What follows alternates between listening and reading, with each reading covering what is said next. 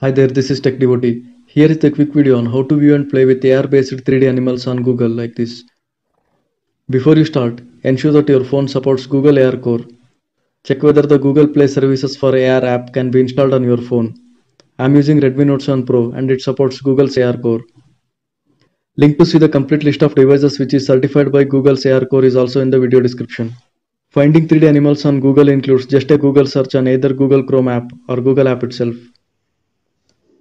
For example, I'm typing tiger on Google Chrome app here, and if you scroll down, you will see view in 3D. Tap on view in 3D and you will see this 3D animal. View in your space option displays only if your phone is supported by Google's ARCore.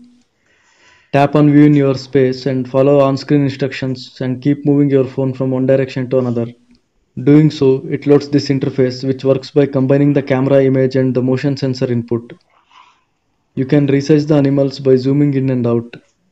You can drag the animals to place it as per your wish. Not all animals are available for Google AR, but available list of animals is huge enough to play around. Here are few more samples.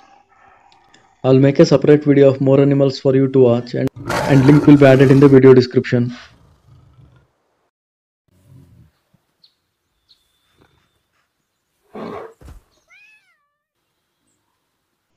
Overall, this feature is not yet a smooth experience.